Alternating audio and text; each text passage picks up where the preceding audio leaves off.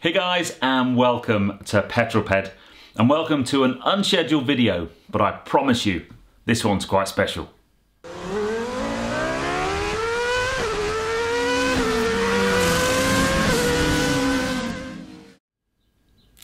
Now then, almost exactly a year ago, I was given access to some exclusive video footage by the team at INEOS Grenadier of the car actually moving. Up until that point, we'd seen some spy shots and a few bits of leaked imagery, but we hadn't actually seen a moving vehicle. And actually the footage was CGI footage, but it was so realistic, it fooled quite a few people, I'm sure.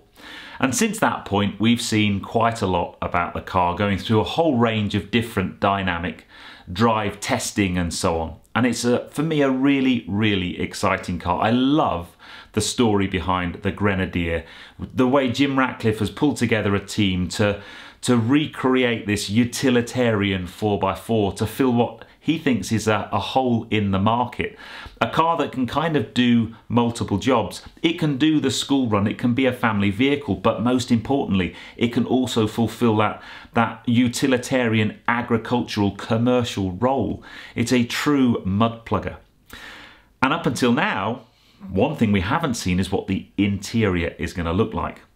Now, about 2 or 3 hours ago, I got a call from the team at INEOS Grenadier and they said, Ped, we're releasing the footage of the interior tomorrow. Would you like access to the B-roll so you can put together a film and release it just after the embargo lifts so that your followers can see what the inside of the Grenadier is going to look like? And of course, I jumped at the chance. So I've been putting together, over the last couple of hours, a short film showing you around the inside of the INEOS Grenadier. So why don't we have a look at that and then let's have a chat about what you think.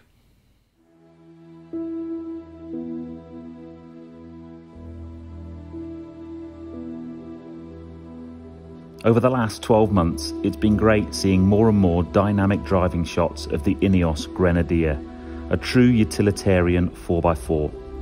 But up until now, one thing's been missing. We don't know what the interior is going to look like. But finally, INEOS have revealed the interior, and I can now give you a detailed view.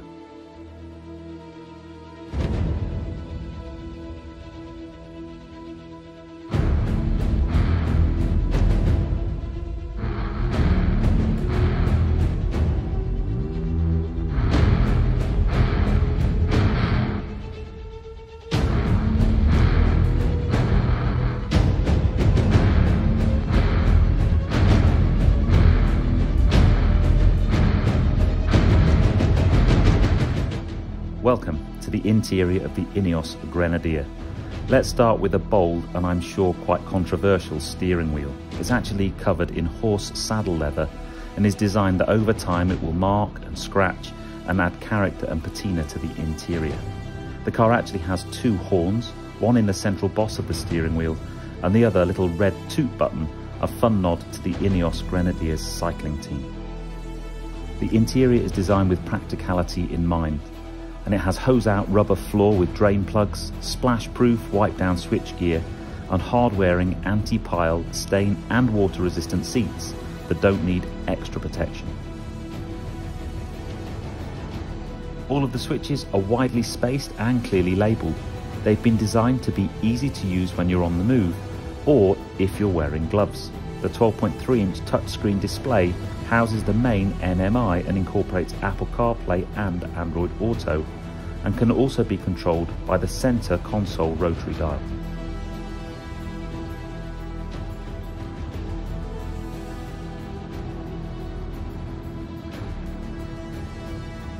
My favourite part of the interior is the overhead console. It reminds me of a helicopter. It has the controls for the diff locks, auxiliary power circuits and power isolator. And this layout allows the co-driver to operate auxiliary controls while the driver focuses on the driving.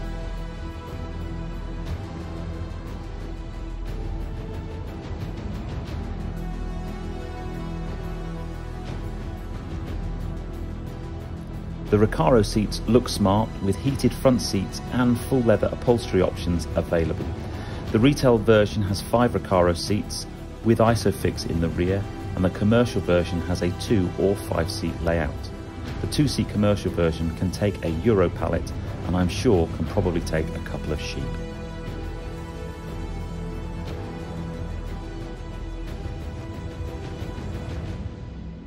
I really like the design ethos around this new interior.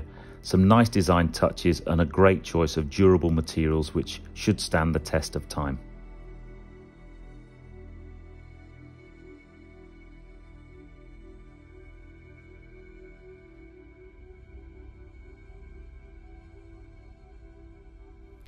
So there you go. I would love to know what you think. Please put it in the comments below. For me, I really, really like it. I think it's edgy and controversial, and I'm pretty sure the design team have probably made it like that on purpose, because if people aren't talking about it, they've not done their job properly. I love the design ethos behind it. I love the fact it's been designed by people who actually use 4x4s. The switchgear's spaced out. It's been designed to be used when you're wearing a pair of gloves or if you've got muddy or wet hands. It's been designed to get muddy. You know, you can wash it out with a jet wash. You can not worry about marking the seats. And I think that's really important for that particular segment the car is aimed at. Now, I can't wait to see it for myself. Any of you that are going to the Goodwood Festival of Speed this coming weekend, INEOS Grenadier is going to be there. So you'll be able to take a good look yourself. And I, for one, when I get on site on Thursday, will be making a beeline for their stand because I can't wait to see the car up close and personal. I think it's a really, really exciting car. And now we've seen what the inside looks like. I'm pretty sure that there will be some manufacturers that are going to look at that car and worry, because I really do think they've got lots and lots of things right about that car. But yeah, very cool. I love the nods to the cycling team. There's also a nod to the sailing side of the INEOS venture. There's basically green and red markings on the car for port and starboard rather than left and right because of the nautical theme, obviously. So I love that too. And then just finally, the whole design approach around it being durable and built to last.